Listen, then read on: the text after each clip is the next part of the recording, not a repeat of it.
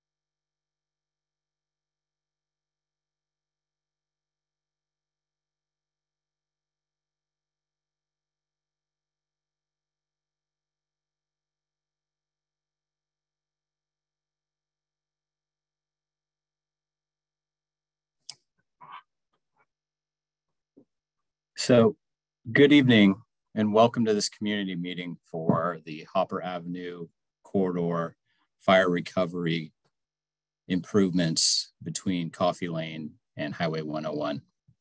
I'm Chris Balanisi, Capital Projects Engineering Assistant Engineer with the City of Santa Rosa, and I want to thank you for joining us tonight.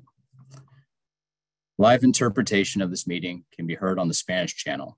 You can join the Spanish channel by clicking on the interpretation icon that resembles a globe in the Zoom toolbar on your screen. Before we begin the presentation, our translator, Roberto, will translate what I've just said, and then our host, Steve Brown, with the City of Santa Rosa, will explain how the meeting will work. Buenas noches y bienvenidos a esta reunión comunitaria para el proyecto de mejora de la recuperación de incendios del eje vial Avenida Hopper entre el Coffee Lane y la autopista 101. Mi nombre es Chris Balanesi, ingeniero asistente de Ingeniería de Proyectos Capitales del Ayuntamiento de Santa Rosa, y quiero agradecerles por acompañarnos esta noche.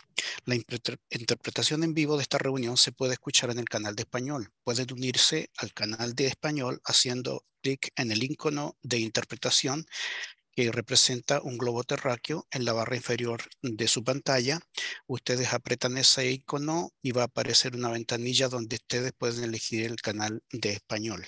Si lo hacen en el celular, en la barra inferior de su pantalla en el celular, pulse el botón More, de ahí seleccione Language Interpretation y de ahí apriete Spanish, y finalmente la palabra done, y ya está listo, ya va a estar usted comunicado para escuchar todos estos procedimientos en español. Muchas gracias.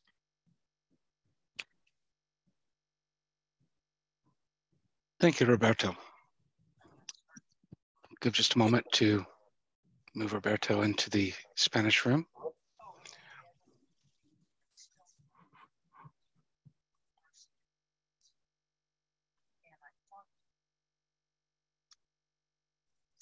Okay. As community members join the meeting, you will be participating as an attendee. Your microphone and camera will be muted. Only today's panelists will be viewed during the meeting. Please know the City of Santa Rosa is committed to creating a safe and inclusive environment free from disruption. We will not tolerate any hateful speech or actions and will monitor that everyone is participating respectfully, or they will be removed. If necessary, we will also immediately end the meeting. This meeting is being recorded and will be placed on the project website, envisionhopper.com, following the meeting. At the end of the presentation, Chris will open up the meeting for public questions and comment.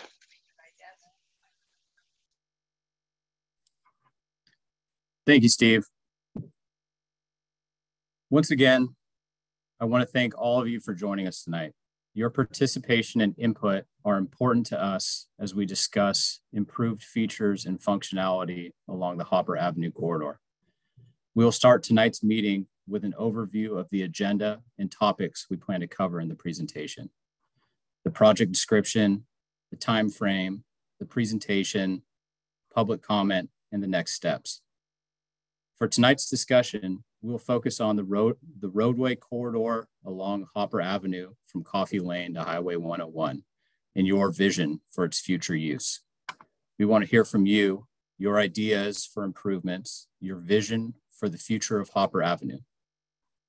Some options you may want to consider may include the types of bike lanes, lane reductions, beautification options, landscaping, and potential pedestrian enhancements. Our intent tonight is to gain input from you on how you envision Hopper Avenue. In addition to feedback provided tonight, an online survey will be available following this meeting to capture additional community input. A link to the survey will be placed on the project website, envisionhopper.com. Community input received tonight and through the online survey will be compiled and reviewed to draft into initial concept designs that we will review and discuss during the second community meeting in February. The location and date have not yet been determined for the second community meeting. However, we will send another postcard mailer and update the project website once the meeting details are confirmed. Now, I would like to introduce Brian Fletcher with Calendar Associates. Brian and his team will be listening intently to your comments as they will be developing and refining your vision for this vital community roadway. Brian will present various options for your consideration when envisioning the new Hopper Avenue corridor.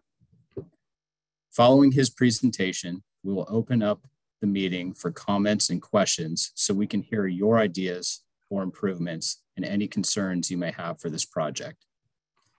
As we move through the presentation, if there is a slide you would like to comment on or ask a question, please try to note the page number so we can return to that slide for reference. Brian, you now have the floor. Fantastic. Thank you, Chris. I really appreciate that. Good evening, everyone. Hello, my name is Brian Fletcher, and I'm a principal with Calendar Associates Landscape Architecture, or CALA for short. A bit on myself, my parents have called Santa Rosa home now for over 25 years. So I'm really excited to be a part of this project and looking forward to the process with all of you. So with that, can we bring up the PowerPoint presentation? Fantastic. Next slide, please.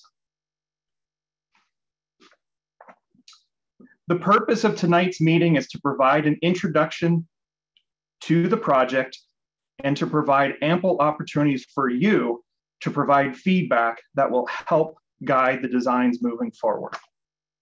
For the meeting tonight, I'll provide an orientation to the site and our initial observations.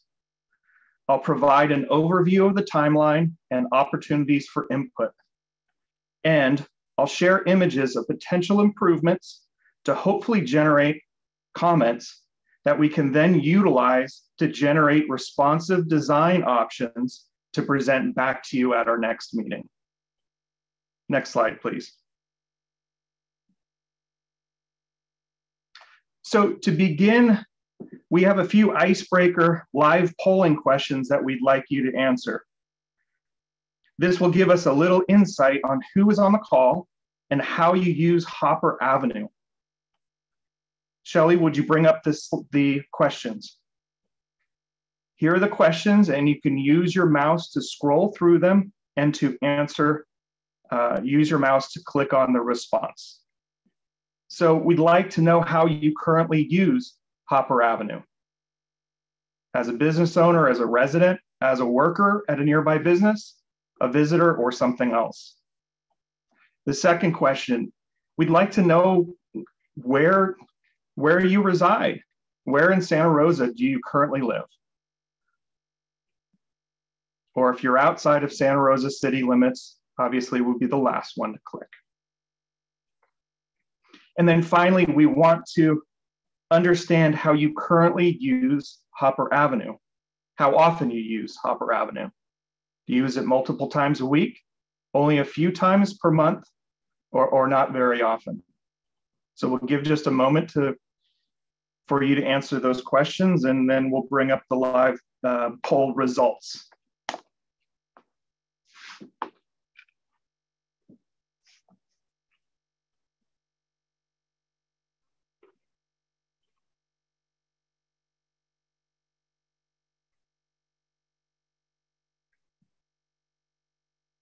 And Shelley, when you think there's been enough time and enough results, you can go ahead and bring up the live poll results.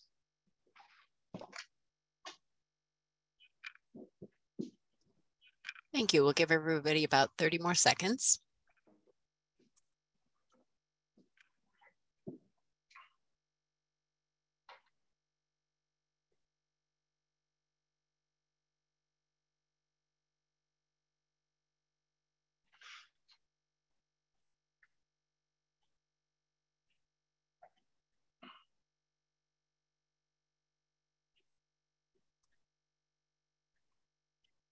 Thank you. We're going to end the poll.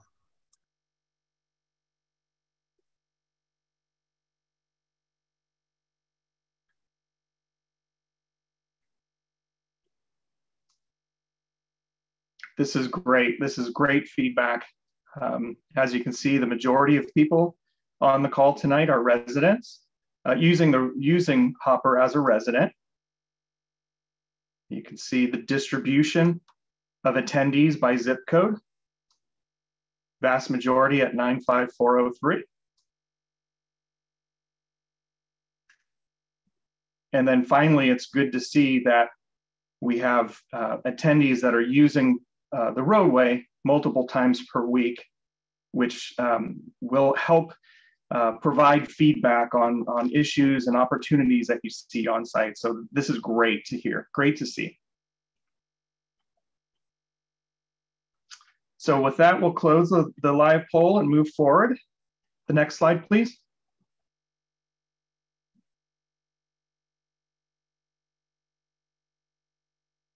So I just want to give a bit more on the project background and goals.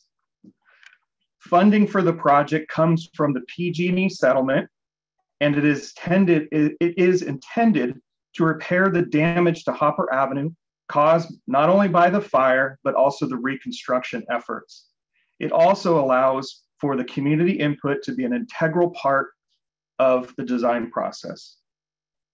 Project goals include working with the community and stakeholders to develop a collective vision, a vision that accommodates multiple modes of travel, including pedestrians, bicyclists, and vehicles, while at the same time providing traffic calming measures to slow cars down without impacting emergency evacuation routes. We are also open to hearing your thoughts on other project goals that we may not have indicated. Next slide, please. There are also other projects currently happening in the area that our project will coordinate with. These include gas main improvements, additional road work, and roadway landscaping repair that is already underway. Next slide, please. The project limits, as Chris had mentioned, we are focusing on are from Coffee Lane on the left side of the page to Highway 101. There are generally 3 distinct segments with unique characteristics, including a residential zone, a commercial zone, and a transitional segment in between. Next slide, please. Now I'm going to walk you through some of our initial perceptions about the project and site.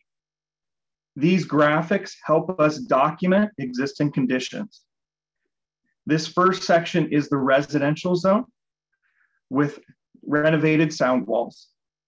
It is characterized by a single lane of traffic in either direction with a consistent center turn lane. There are sidewalks on both sides, along with consistent buffered bike lanes. Remaining street trees are sparse, and many have been damaged by the fire. There is also a small public park and neighborhood sign at Coffee Lane. Next slide, please. So here is a couple pictures of that specific section. In the image on the left, you can see the configuration of the travel lanes, buffered bike lanes, and center turn lane. The image on the right shows the damaged sidewalks and planter strips where trees used to be.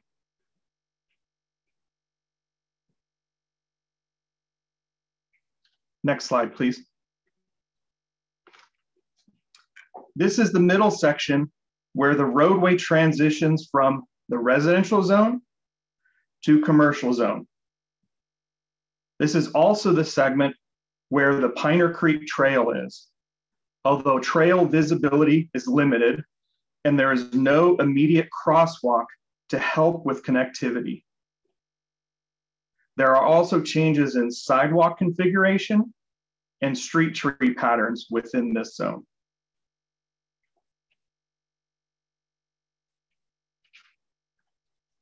Next slide, please. Here's a couple pictures of that specific section. The image on the left is at Piner Creek Trail and shows a very similar roadway configuration to that of the previous zone. However, you can see that the sidewalk configuration is different and remains inconsistent through this zone as shown on the right image. Both images do show a greater number of trees, but not necessarily at the back of curb.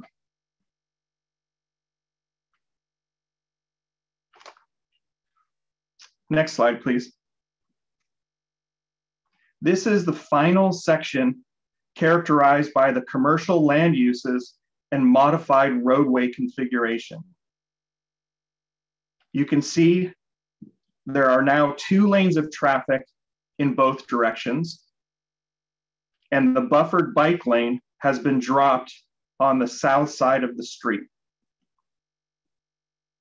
There are consistent sidewalks and more street trees within this segment.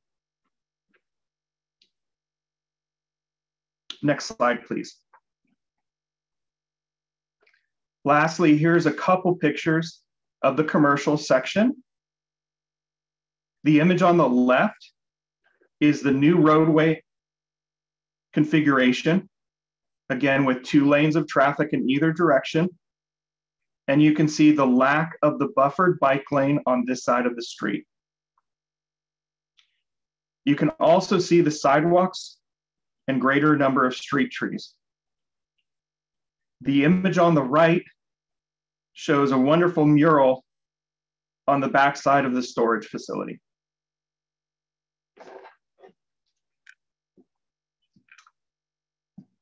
Next slide, please.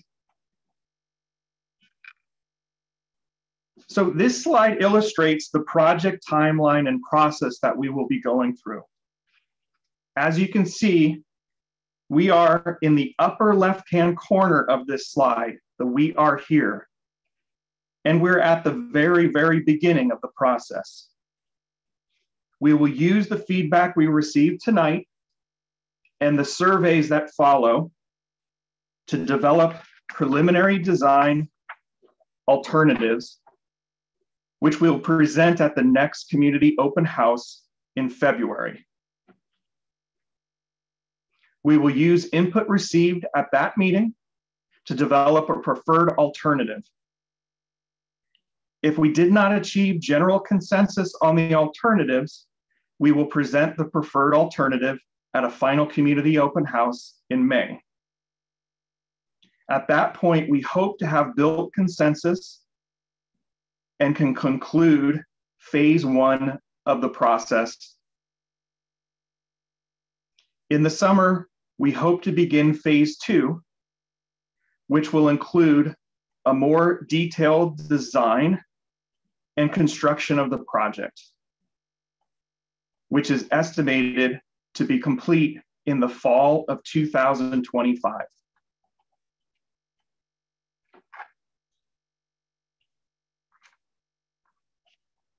Next slide, please. For the next few slides, we want to show images of potential improvements that could happen along the corridor. First, beginning with pedestrian circulation improvements, these include wider sidewalks, accessible curb ramps, and increased visibility of the crosswalks. Next slide, please. For bicycle infrastructure, there are options to continue or enhance the existing buffered bike lanes. Protected bike lanes include a physical barrier between cars and bikes, which could be a planter strip as shown, a vertical curb, or other element.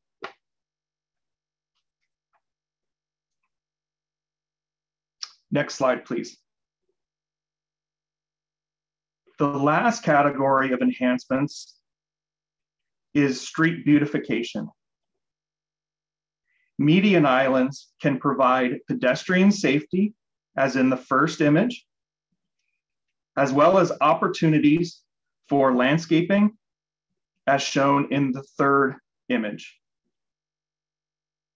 The second image shows street trees, which also can help with traffic calming and pedestrian comfort.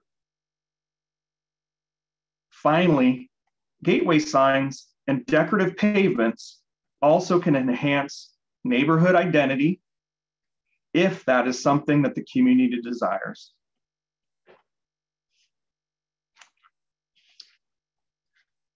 Next slide, please.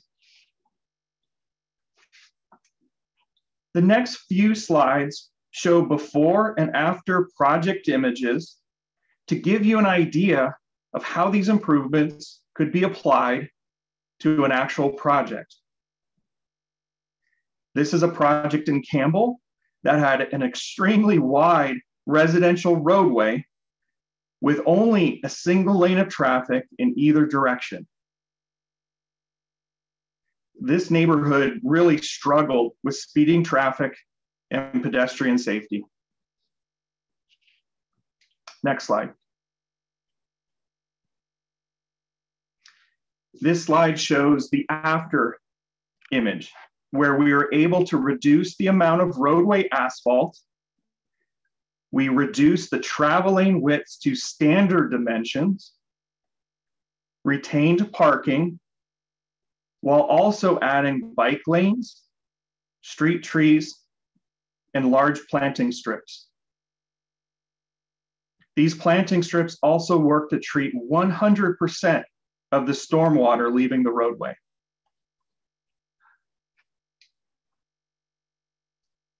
Next slide, please.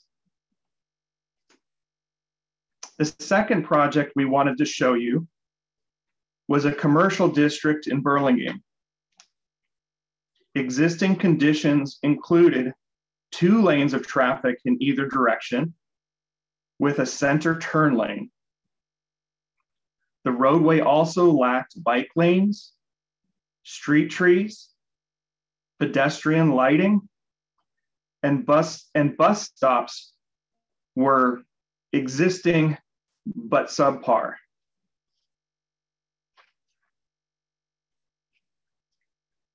Next slide, please. This image shows proposed improvements, including reducing the travel lanes from 2 lanes in either direction to 1 lane because of the low traffic volumes on the street, retaining the center turn lane, but providing pedestrian refuge islands and landscape medians where possible. Buffered bike lanes were added along with enhanced bus stops. Finally, a consistent planter strip provides a buffer to the wider sidewalks and creates space for consistent street trees and additional lighting.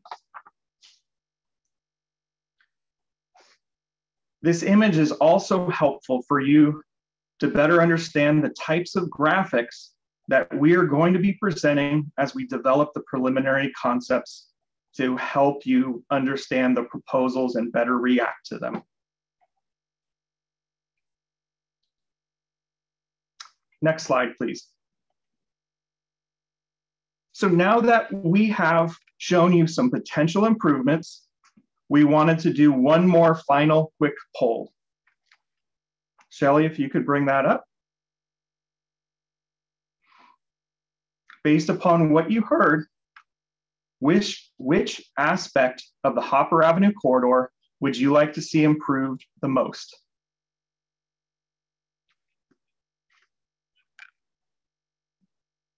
I'll give you a couple minutes to answer.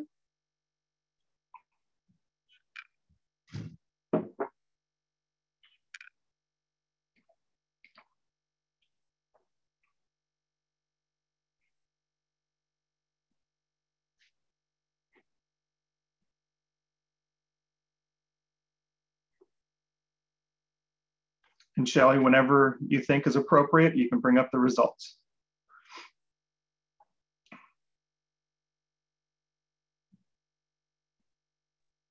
Thank you. We still have a couple people working on the survey. I'll give you a couple more seconds.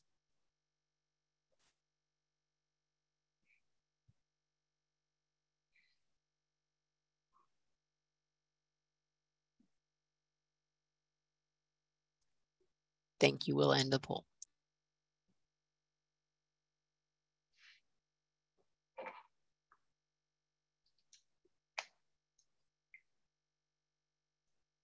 Great. This is great. So from top beautification to second pedestrian sidewalks, and then it looks like we're about evenly split between vehicular and bicycle lanes. So I really appreciate the input and can't wait to see the feedback tonight from you as well as our survey. So with that, that concludes my presentation. I'll now turn the meeting back over to Chris. Thank you, Brian. At this time, we would like to hear from you, our community. So we'll now move to the question and answer portion of the meeting. However, before we begin, I will ask Steve to review how you can participate by asking live questions and comments. All right, thank you, Chris. Once Chris calls for public questions or comments, we will announce for anyone wishing to ask a question or comment to raise their hand in Zoom. For individuals participating in the meeting by telephone, you can dial *9 to raise your hand. We will then call on the public one by one who have their Zoom hand raised. Your microphone will be unmuted, so you may ask your question. Once you've raised your hand and asked your question or shared your input, your hand will be lowered and your microphone muted, so our panelists may respond to your question. Steve, Steve, are we ready for the first meeting attendee to ask their question or provide a comment? Yes, we are. Thank you, Chris. Again, if you need to have your question translated, please let us know once you've been called on, and then please allow us a moment to confirm the translator is ready. Please remember to speak slowly so our translation team can relay your question.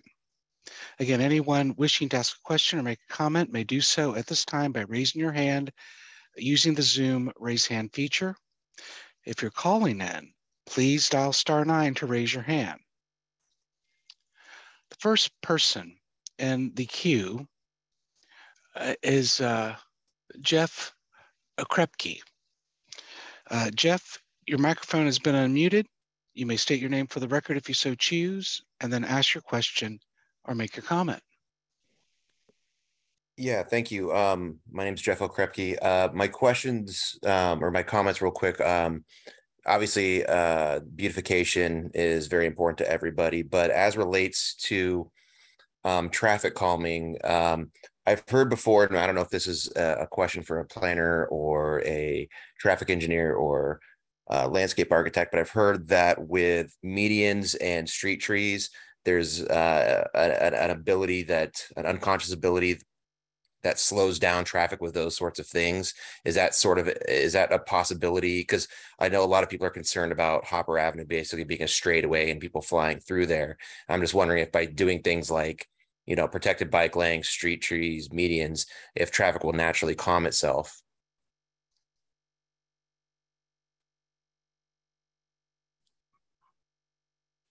Thank you, Jeff.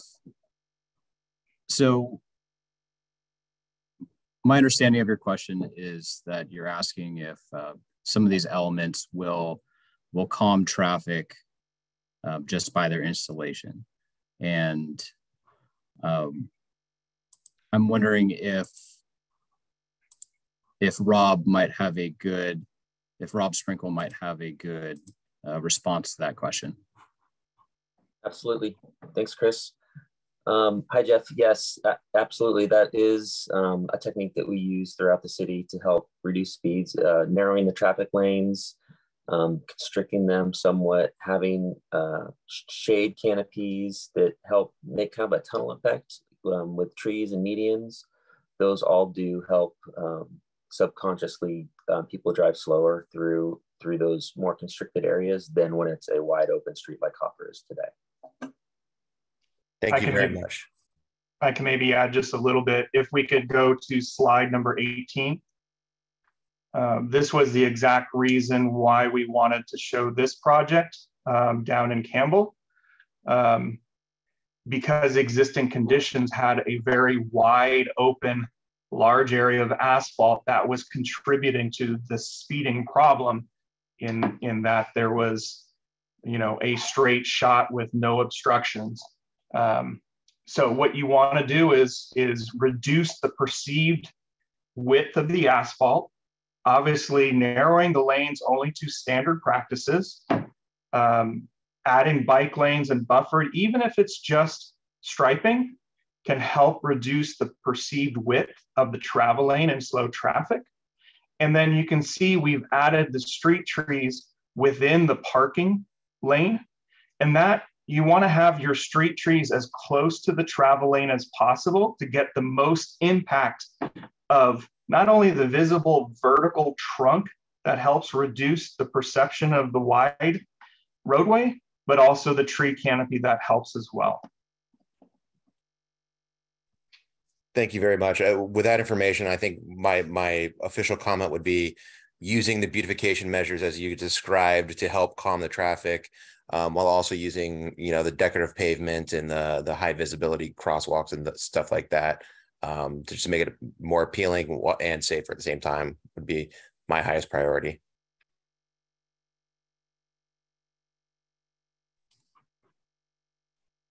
Thank you, Jeff.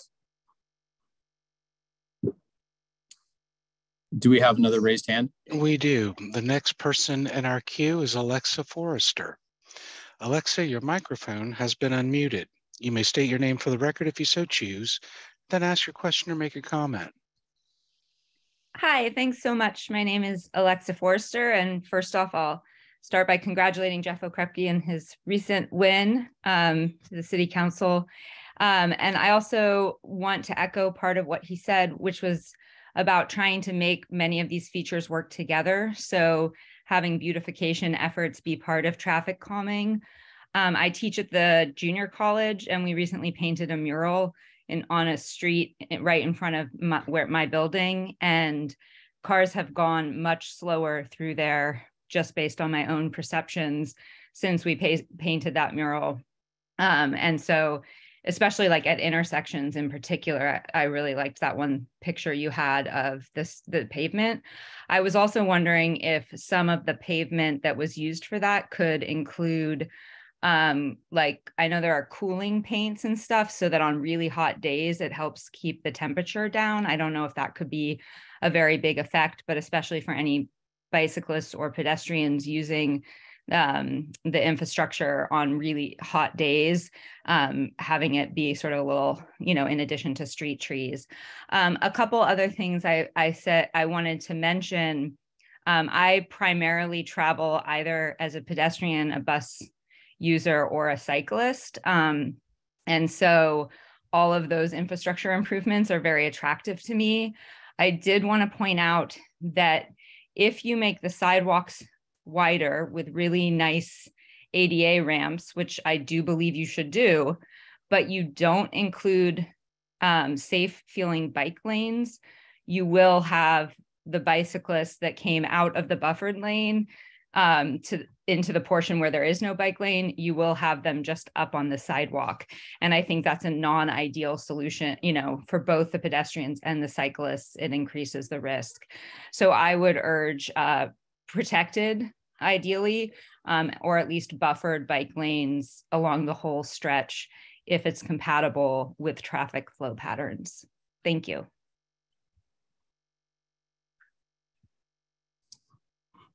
Thank you, Alexa. So I think paint used for cooling the asphalt can definitely be something we look into.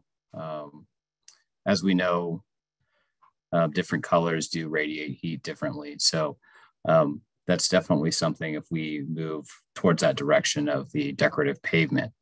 And bicycles on the sidewalk are something we definitely don't want. So we do intend to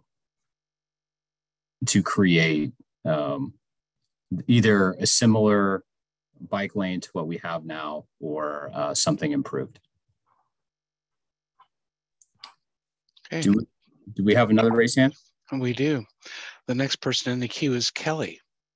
Kelly, your microphone has been unmuted. You can state your name for the record if you so choose, and then ask your question or make a comment. Yeah, we have a couple people here, so we have a couple questions. The first question is, what is the amount of money that is going to be spent on this project? The second question is the property just past the storage area that has not been widened. Is that a planned widening of that area? It's just east of the Hopper Lane. I think there should be a medium strip down the middle of Hopper there, but don't use bark, please. And the way Hopper is now is you have the old parking area that you can't park on. So that's just a wasted area. Then you got the bike lane and then the street. So if we widen the sidewalk, we're going to take that part out of the road. Is that correct? And do you have any other questions? Yeah, I'm also on this one. Some of those projects you have are pretty ambitious. Is there enough money that we have available to do that extensive landscaping? We're done with our questions.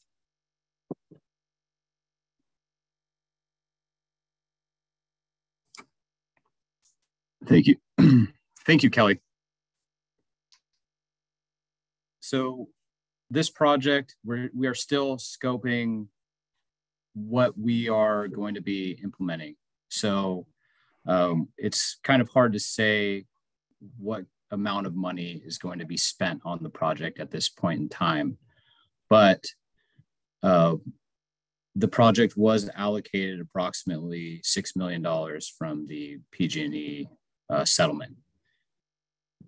So once we conduct our community engagement meetings and we fine tune our project scope, we will have a better understanding of how much it's going to cost. That also kind of correlates with the last question having to do with the landscaping. So moving down the question list, I don't think that there was any intent on widening Hopper at this point in time. I think the intent was to maintain the existing road width. There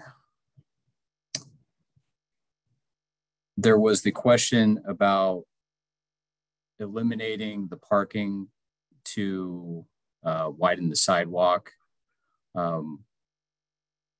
Based on the existing sidewalk width and the landscaped areas within the sidewalk, there appears to be some space to where we wouldn't need to push it out any further, but this is still in the works.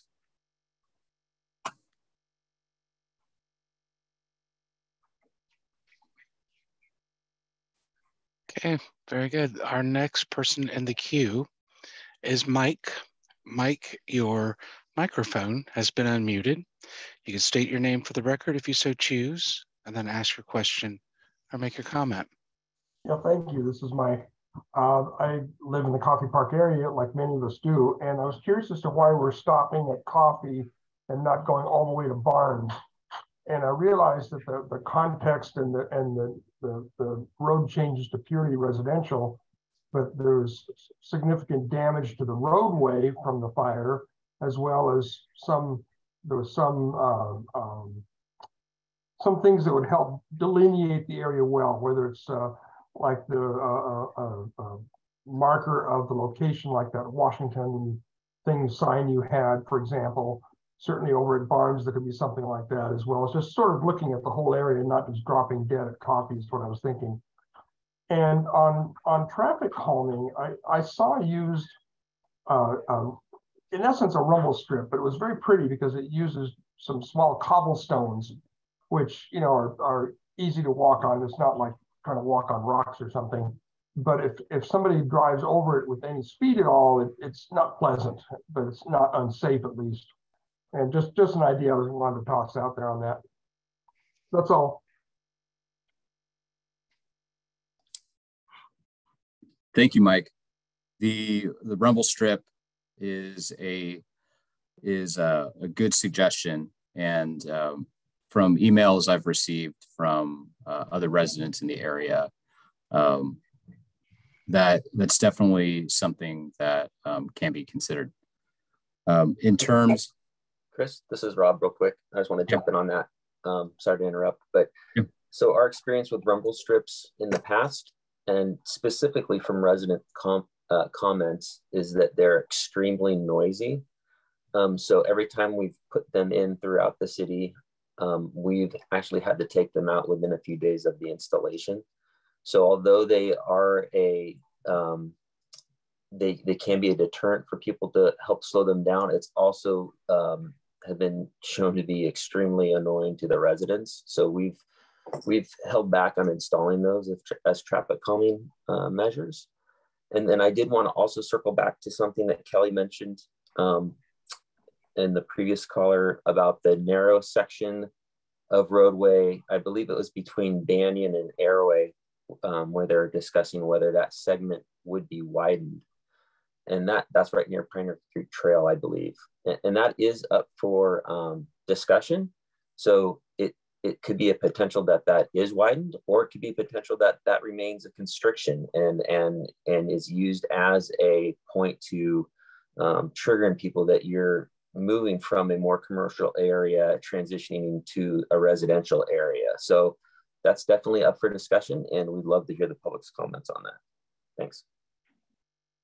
And if I could just add to design elements, I think, you know, we're going to take all your input tonight, but we're going to work with, take our experience of projects and what's worked and what hasn't, combined it with the city's experience on projects, on elements that work and don't work, and then bring you back some proposals. So You know, rumble strips may not be the solution, but I've got a few ideas that I would love to talk to the city about other things that could also possibly help, and also want to learn from city staff on what other elements have worked within the city to achieve a similar response of slowing traffic as you've indicated, but without the accompanying noise.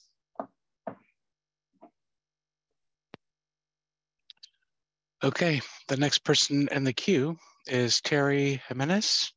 Terry, your microphone has been unmuted, and you may state your name for the record if you so choose, and then ask your question or make your comment. Hi, so we work with Security Public Storage, that the storage facility on Hopper, and we just wanted to make a comment here that if we put a median inside of the business section on Hopper, that we think that it would be kind of slowing down the traffic, as it would make it harder for trucks to enter businesses in the area.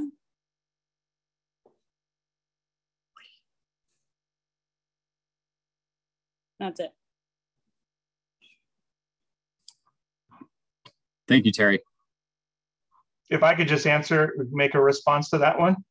I think that's, you know, one reason why we kind of broke this up into different segments is that each segment has a unique characteristic, unique land uses, and specific challenges associated with it.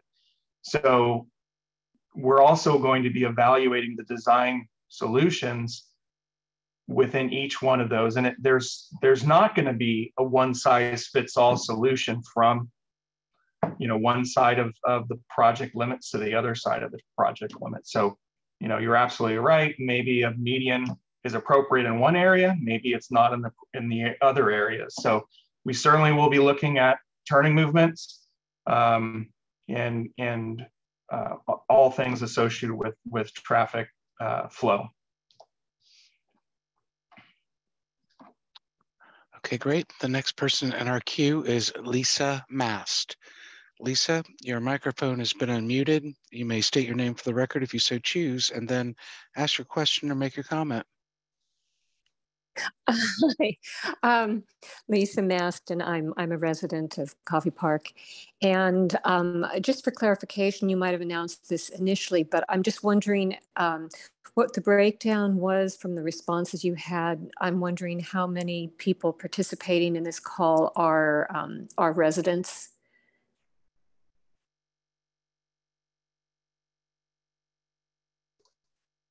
If I remember right, I did not see a single person that was outside of city limits.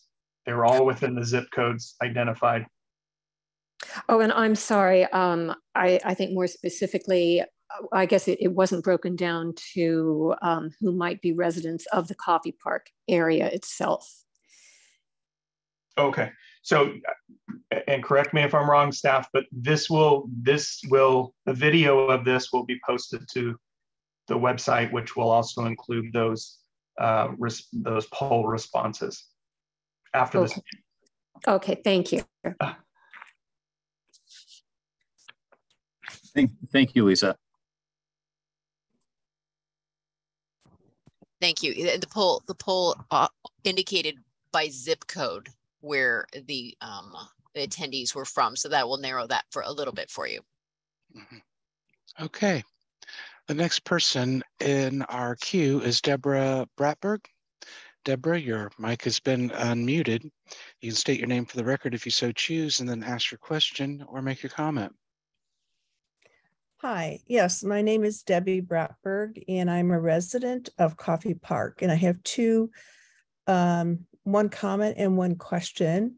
My first is a comment about the traffic calming, just to make note that that area not only is just traffic in general can be a concern, specifically street racing has been occurring on that particular stretch. And I just happened to look at something that popped in while I was waiting.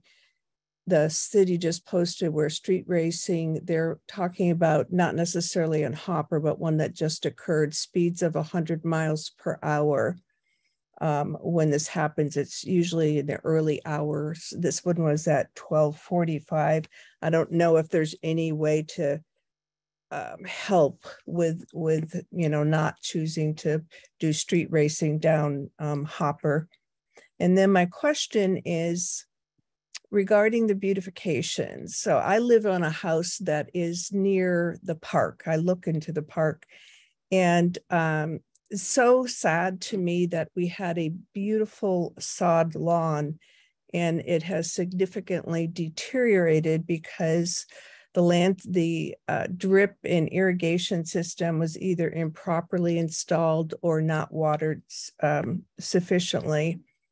So my question is, in regards to the beautification, will that come with irrigation and maintenance as part of the budget? I'm done. Thank you. Thank you, Debbie. So from your question, will irrigation be included with any prospective landscaping? Brian, would you like to? I see you nodding your head. Yeah, absolutely. Thank you, Chris.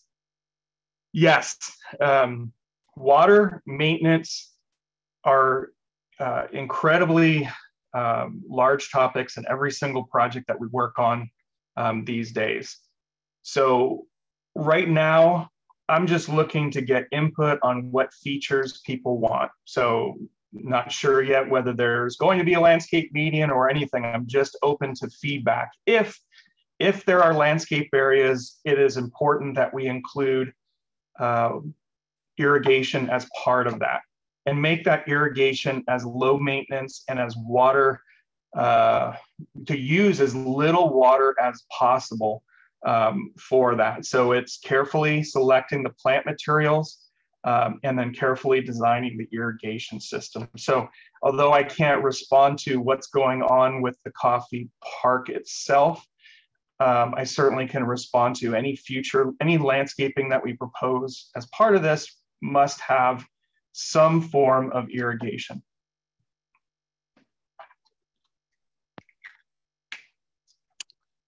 Okay, the next person in our queue is Dave S. Dave, your mic has been unmuted. You may state your name for the record if you choose, and then ask your question or make your comment.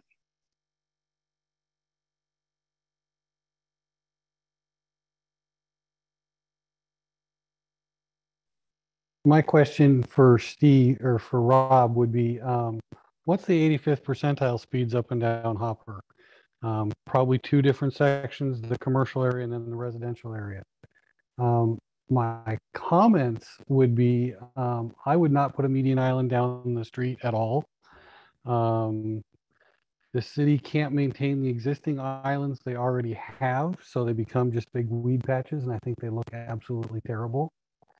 I don't think this project is going to be able to afford a separated set of bike lanes. I think the ADA ramps are a given as part of the project due to the amount of asphalt work that's going to have to be done on the street to get it up to some kind of reasonable driving surface.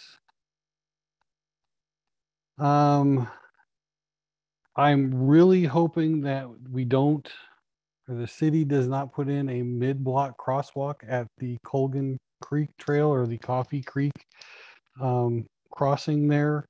I don't think the Creek Trail actually goes anywhere to the north. I think it dies and goes underground before it actually gets to another street. And south, I don't actually know where that would come out either. So I don't see a lot of people using that.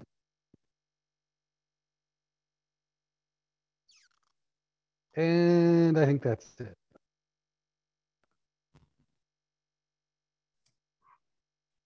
Thanks, Dave. Rob, would you be willing to answer Dave's questions about the roads? Absolutely. Thanks, Chris. So the 85th percentile on Hopper it's the segments from Coffee to Cleveland is what we surveyed.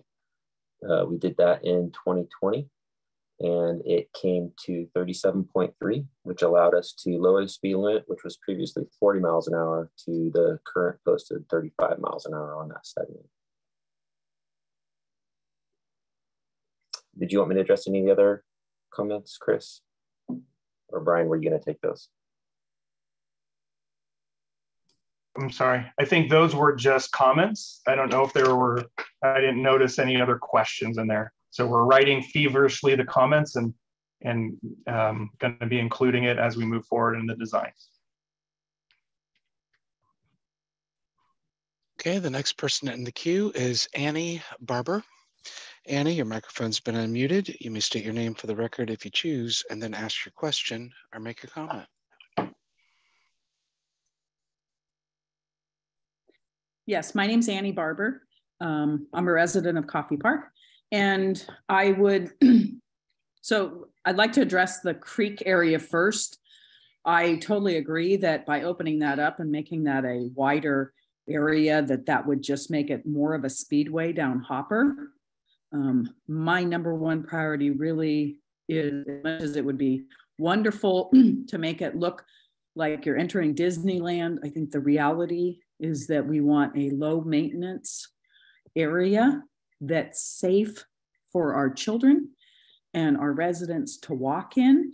So the sidewalks need to be improved upon. We have disabled people who I see going up and down Hopper Avenue on those sidewalks, and it's scary with the zigzagging. If we could bring it back to a good sidewalk, disability ramps with a clear, concise bike lane and some trees, I think that would be amazing.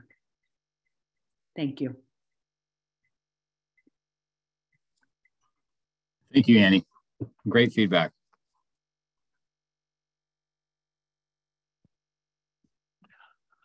Okay, the next people in our queue are Doug and Becky Salady. Doug and Becky, your microphone has been unmuted, and you can state your name for the record if you so choose, and then ask your question or make a comment.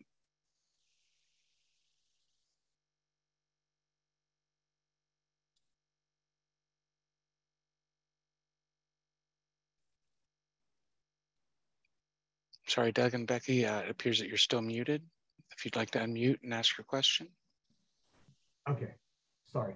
I'm Doug Salady, and being our backyard is on Hopper, I would like to see, and because of the noise and the speed in which people are traveling, I'd like to see a stop sign and a crosswalk, possibly put in at Skyview or Crestview. Probably Skyview would be the better spot, just to allow people, depending on the time of day, it's very difficult to get out of the housing track, and it's a safety kind of a thing. Anyway, that's all I really have to say.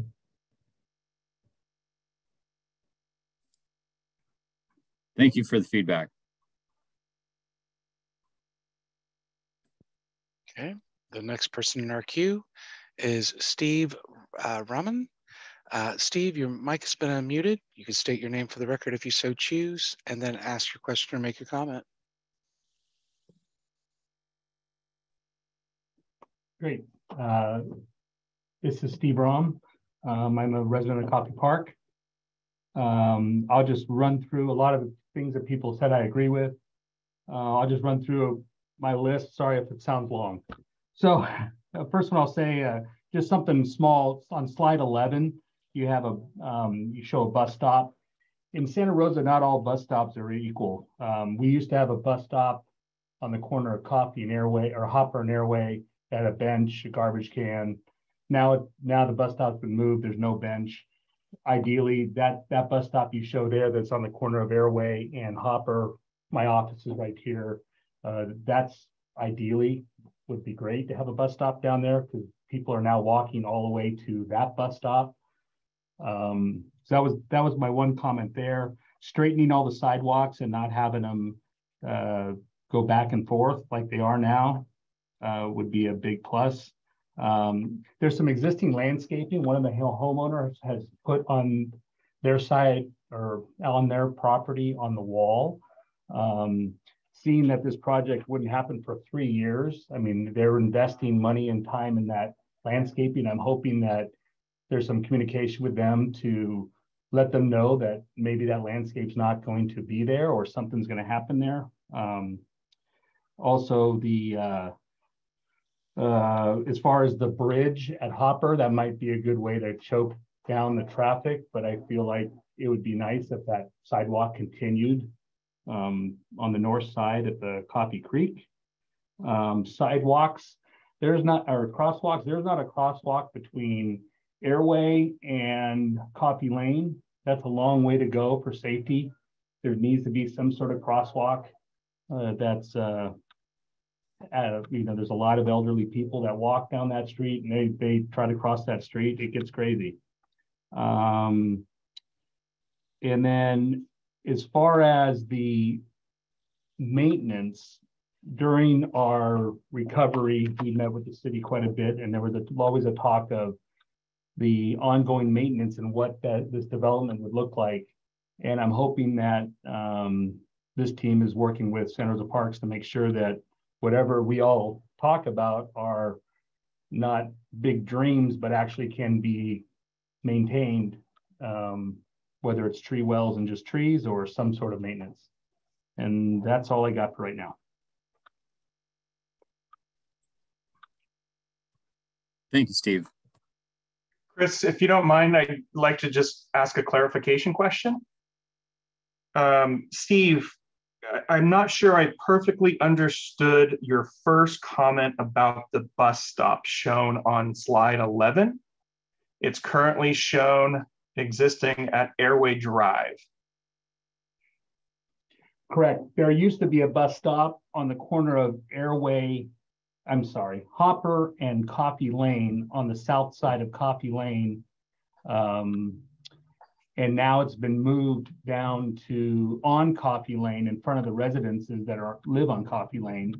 And it's just a sign. It used to have a bench and people would use it regularly. Now, because that bus stop's been moved and it's inadequate to sit there, especially like today in the rain, or yesterday in the rain, people don't use that bus stop. So now they're forced to walk all the way up to the bus stop you have in that picture on the corner of Airway and Hopper. And it would be good to get that bus stop back and actually have a bench back. Okay, so there's 2 points there. Looking to move it back onto Hopper and looking to ensure the bus stop has similar enhancements, shelter, bench, sign, similar to what was at Airway. Did I hear that correctly? Absolutely. Oh, thank you, Steve. Thanks.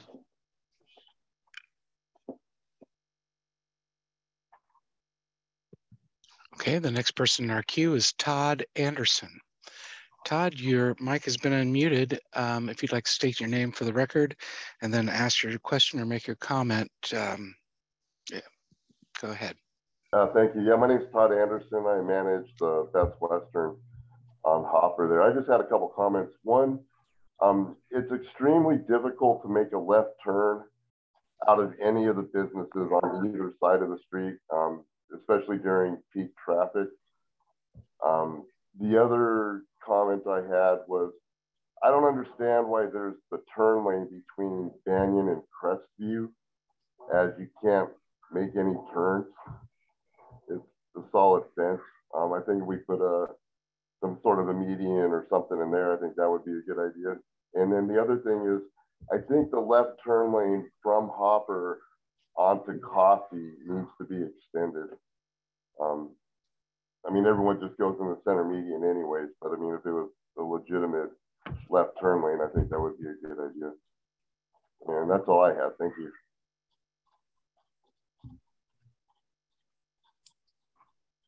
Thank you, Todd.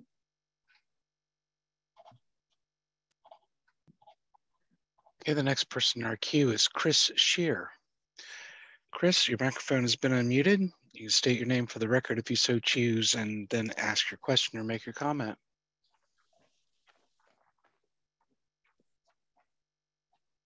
Yes, my name is Chris Shear. I live in Coffee Park. First, three things. First, I would like to echo what Steve said earlier, to see decent bus stops and sheltered bus stops complete with trash cans, so that whatever we do, it looks nice and it promotes using public transportation to and from this area. Second, recently there was some tree and bush removal done on Hopper Avenue in the first zone that you described.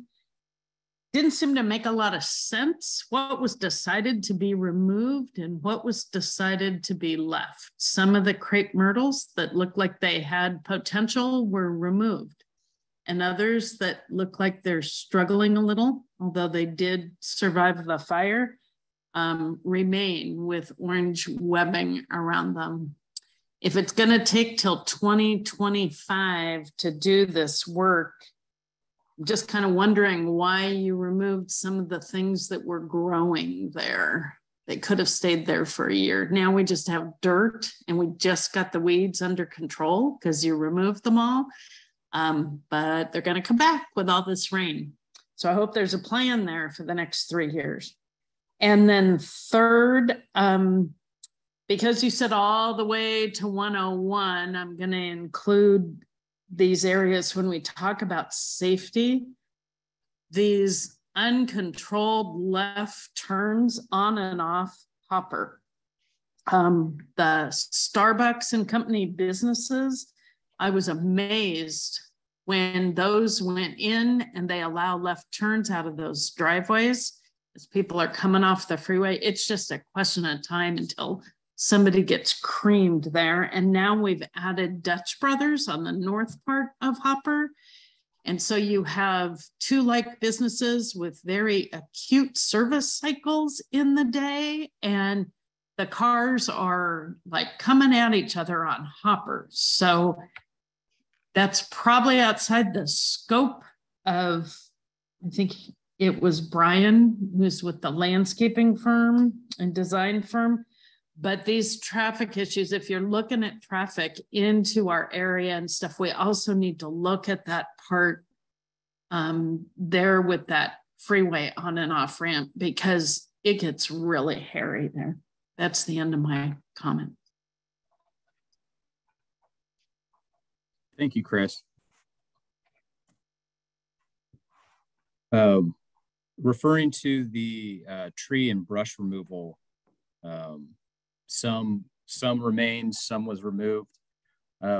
We currently have a landscape project going on right now that is working to rehabilitate some of the fire damaged landscaping, some in Coffee Park, I think some in Fountain Grove. Brian, are you aware of that project at all? Yes, I better be aware of it because we also are working on that project. So I can answer a little bit about that. When we evaluated those trees, when we had our arborist walk the entire properties that we were looking at, this was probably about 2 years ago, and made the decisions on which had damage, which were needing to be removed. Now 2 years have kind of passed. I think we've had some sucker growth that certainly was not there 2 years ago. So we'll have to evaluate the remaining trees as part of this project and see what should additionally be removed or continue to remain. A lot of times a tree may look good. This has been my experience of working with arborists. The tree may look good, but there is some structural damage that has occurred that, although it's not an immediate safety issue, can become a safety issue in the future. So I don't remember each tree and the specifics on each one, but that could be a possibility. Finally, the one thing I'll just say is that crepe myrtles, although they're beautiful, when we're looking at trees that will provide a canopy for the roadway and look for traffic calming, I would be looking for trees that have a much larger canopy than a crepe myrtle. We typically would use the crepe myrtles more for accent opportunities, gateways, and such. So, Chris, I hope that answered your question a bit. I think that was great. Thanks, Brian. Okay, the next person in the queue is Tracy Kexcometti. Tracy, your microphone has been unmuted, and you may state your name for the record if you so choose, and then ask your question or make your comment. Good evening. My name is Tracy Kexcometti. Take that one off. Sorry, we have two things going on here. We have feedback. You have to turn it off. There, thank you. Turn it off. Sorry about that.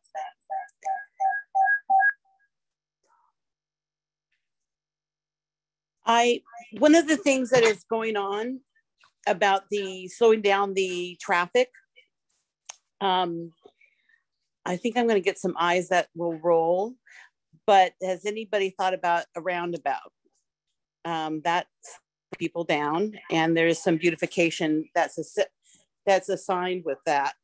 Also, I agree with the comment about there's being no crosswalks from Airway all the way to Coffee. Dangerous. So something at Skyview probably, and I'm sorry, I do live in Coffee Park as well. In fact, I live on Skyview.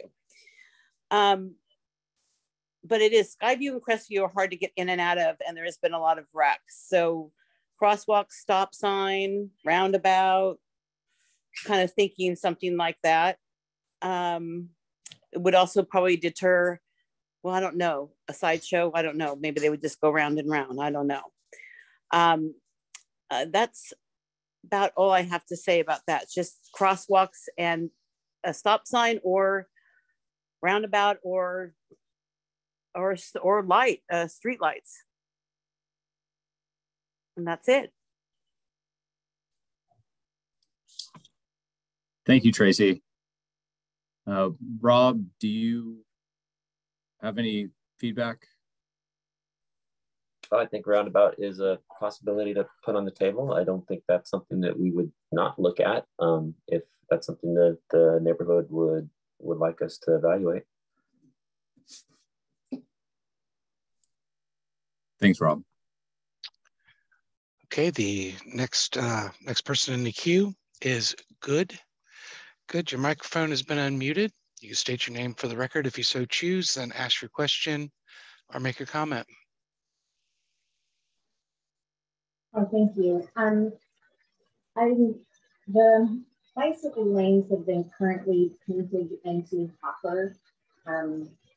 While they were a good idea, I still see people riding their bicycles on the sidewalk. So I like the idea of having a more protected bicycle lane where the bicyclists would then use the bike lane versus the sidewalk.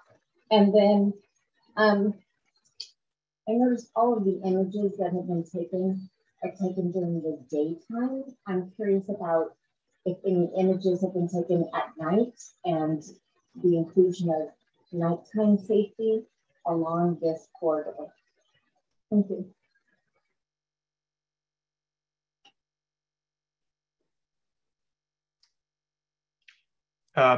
I'll just name you as Good.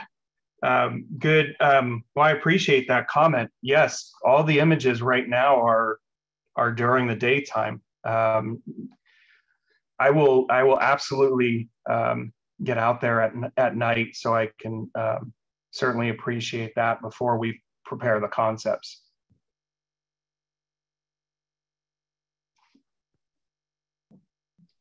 Okay, Chris, at this point, I see no more hands raised in the queue.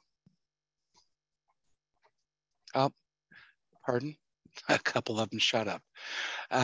So the next person in our queue is Tom Krabowski. Tom, your microphone has been unmuted. You can state your name for the record if you so choose, and then ask your question or make your comment. Yes, I'm Tom Kowalski, and my wife and I live on Starview Court in Coffee Park.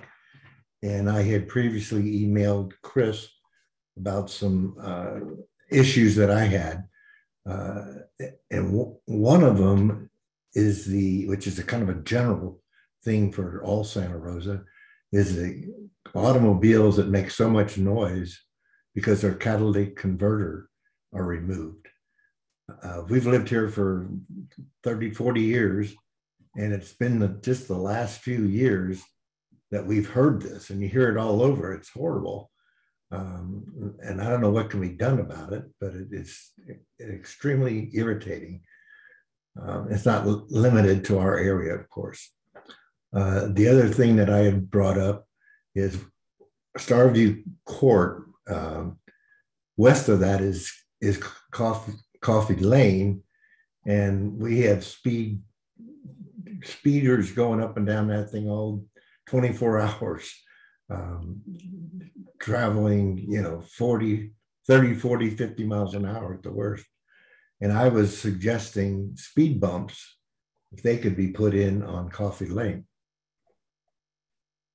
And the only other comment I'll make is, which has been talked about, where the road at Airway and Hopper, in front of the, at Airway Drive, and where it narrows down. in front of the storage unit. Yeah, in front of the storage unit. What happens is cars coming up on the right side of you going west, try to pass you. And that's kind of like a race. But in Fountain Grove, I know it where you get off to go by Centennial Way, they've had some striped lines painted there that makes it appear like the road narrows and people don't go in that lane. So I'm just thinking something like that could be done. And that's pretty much all I have.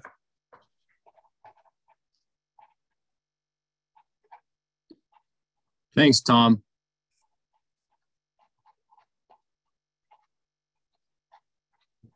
Rob, do you have any comment regarding speed bumps? I do. Thanks, Chris. Unfortunately, we do not install speed bumps on streets, arterial streets, and especially arterial streets that have bus routes. Bus routes and speed humps don't typically go well together with the buses trying to navigate those. So unfortunately on Coffee Lane and on Hopper, those would not be traffic calming measures that we would install.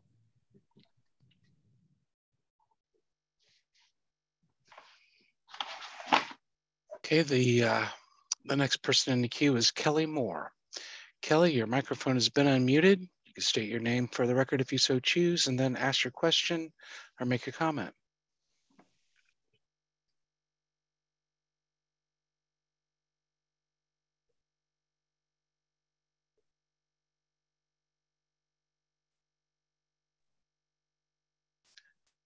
Kelly, your microphone is unmuted. You could make your comment if you wish.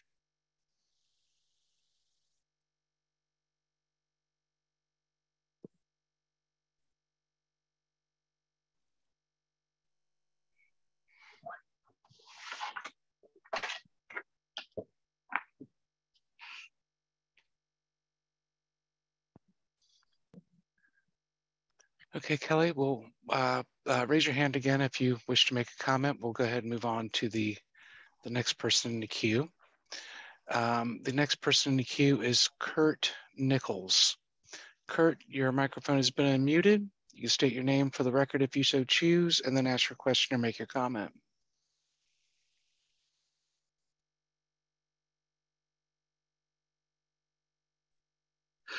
Having difficulty unmuting, sorry. Yeah, this is Kurt Nichols, another Coffee Park resident. I just want to say I'm really excited about this project. Ever since all the the folks that put a lot of effort. I don't know everybody I know that involved in that, but it was to get the walls done, redone along Hopper.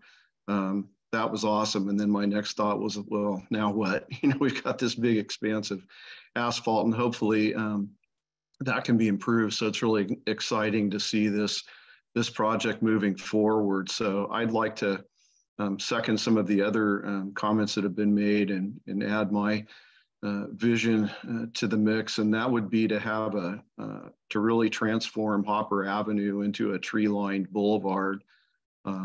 Not just street trees, on the sides, perhaps in the median. As has been discussed, there's different situations. I think one comment that was made that there's a section where there's center left turn lane that there's no opportunities to turn left, so that there might be some opportunity for trees there, but just leave it to the designers to kind of see what might be done to run with that tree-lined boulevard idea. And I think that would go toward some of the other comments I know Rob made earlier about traffic and others about traffic calming and how getting kind of a canopy over that street would help with that. I think it would also help with a number of other things and would just be a fabulous new entry to our revitalized or renewed neighborhood. So excited about the project, and thanks again for the opportunity to comment. Thank you, Kurt.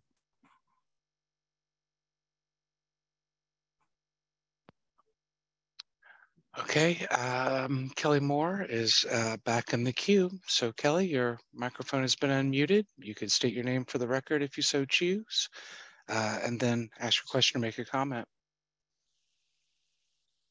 Hi there, can you hear me this time? I can. Perfect, sorry about that. This is Kelly Moore, I'm a resident of Coffee Park, and I apologize, I missed the first half of the presentation, so this may have already been covered.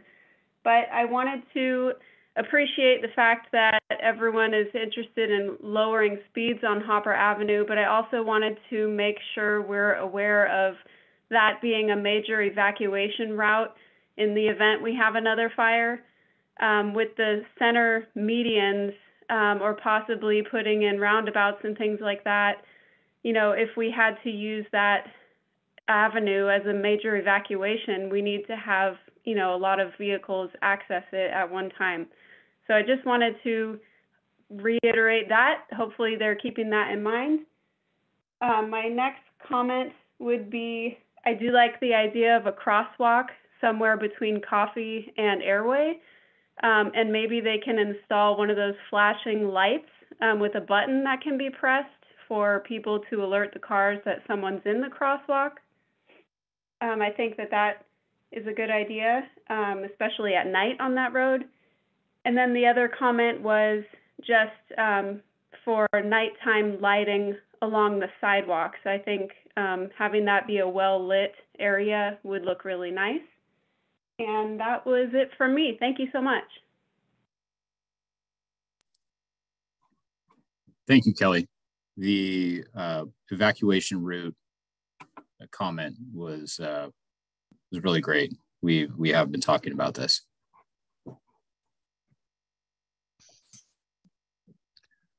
Okay, Chris, there are no more hands raised at this point. Okay, so with no further questions, I would like to express my appreciation and thank the members of the public, the panelists, interpreter, and hosts for participating tonight. We appreciate you taking the time to listen to us and provide your input on the Hopper Avenue Corridor Fire Recovery Improvements Project.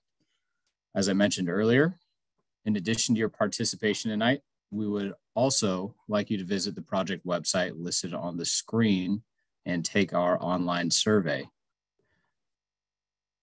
We appreciate your participation in tonight's meeting, and we hope you can join us again in February when we will review and discuss improvement concept designs based on your feedback.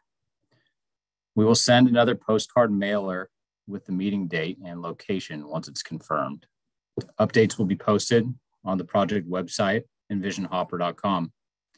On the website, you can also subscribe to receive email updates on this project. Thank you again for participating tonight, and good night. Just a moment, Chris. I'm so sorry. I had a hard time accessing that screen, and it's at the end of here. So let me get a moment to go to the correct screen where we have those QR codes and that access information.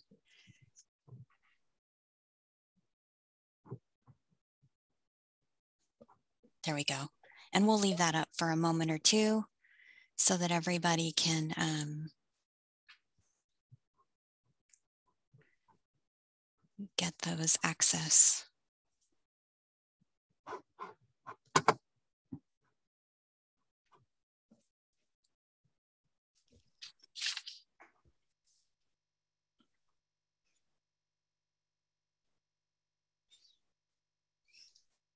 Can we just confirm how long those surveys will be active?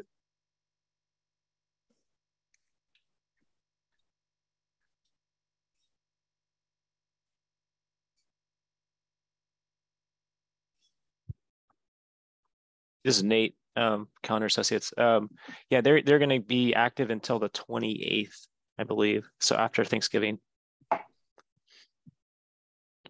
Thank you, Nate.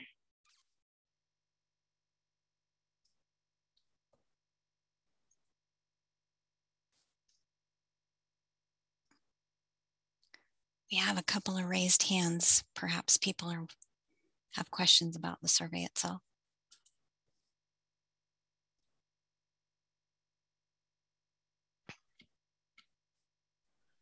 Okay. Kelly Moore, I see your hand is raised. Did you have a comment that you wanted to make? Oh, sorry, I was trying to lower my hand. Okay. No comment. Thank you.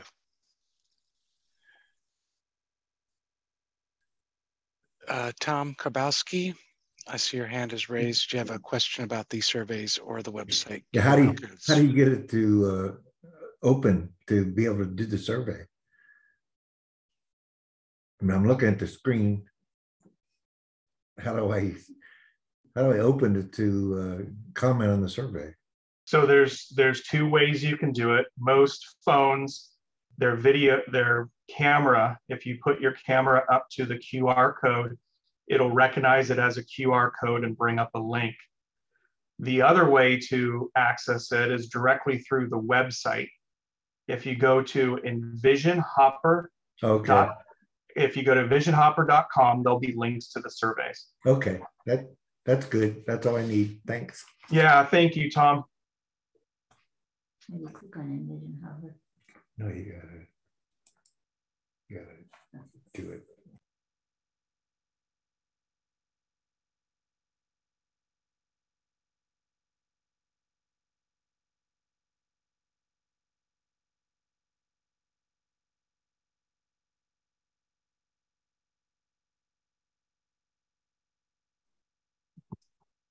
All right, thank you, everybody. We're going to go ahead and end our meeting now. Have a great night.